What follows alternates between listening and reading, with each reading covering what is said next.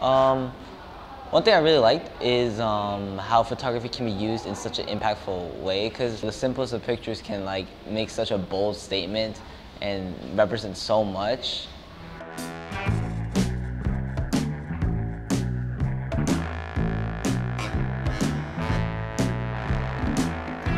Marwin's mission is to provide free arts programming to students in the Chicago area who are in grades 6 through 12 and who are coming from schools and communities that are under-resourced. So we basically provide art courses, college and career support, and just workshops and events, all free of charge for our students.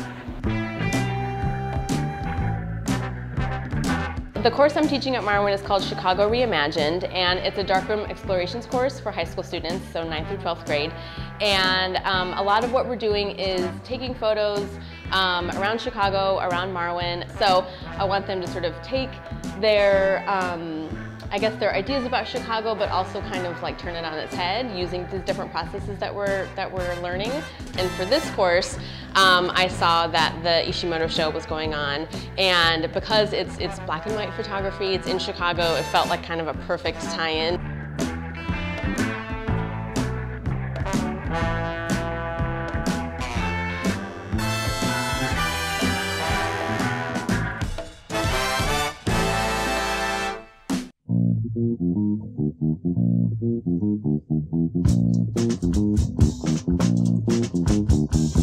Yasuhiro Ishimoto was born in San Francisco in 1921. Then his family moved back to Japan. So he was a Japanese man going into predominantly African American or Latino neighborhoods. And he would photograph children playing, he would photograph children dressing up for Halloween. I like the picture they took of actual people in the city to show where he traveled around, and just he didn't just focus on one race of people, he focused on everything, all people.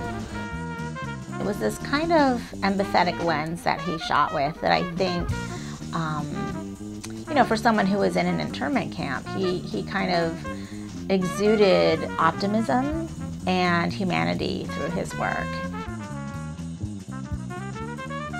For me, I thought it was very creative and diverse with what Ishimoto did, because there was a broad range of different stuff that we saw.